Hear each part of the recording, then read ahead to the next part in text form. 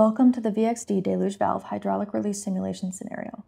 We are going to cover what happens when a fire starts in a propane tank farm that is protected by a VXD Deluge valve equipped with a hydraulic release, and what each component of the system does to ensure the fire becomes controlled as quickly as possible. The VXD Deluge valve is a flood valve with only one moving mechanism. The valve is held closed by priming water pressure trapped in the priming chamber. This keeps the outlet chamber and the system piping empty. The prime line directs water to the prime chamber of the deluge valve. The prime line consists of an open priming ball valve, a Y strainer, a restricted orifice, and a check valve. The Y strainer keeps debris from entering the restricted orifice.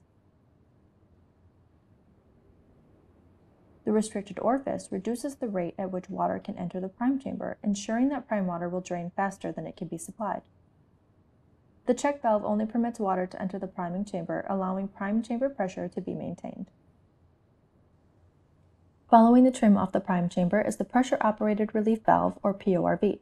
The PORV is a device that ensures the valve remains in an open state while water is flowing through the valve. When water is directed to the sensing side of the PORV, the push rod is forced open. Priming water is then directed to the open drain, preventing the priming chamber from repressurizing. The Viking VK800 is a fixed temperature release that is installed along a pilot line to activate deluge and pre-action systems. It is available in a range of finishes and temperature releases to suit various applications. Due to its specialized design, it has spacing advantages over standard sprinklers in several situations.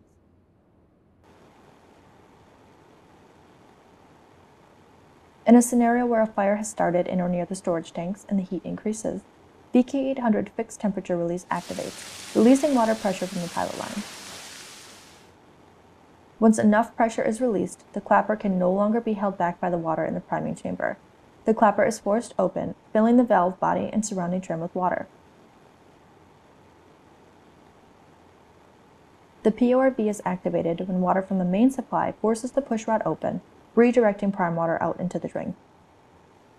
Simultaneously, water will also fill the trim leading to the water flow alarm, causing it to activate, alerting its connected monitoring device such as the security panel or fire alarm panel.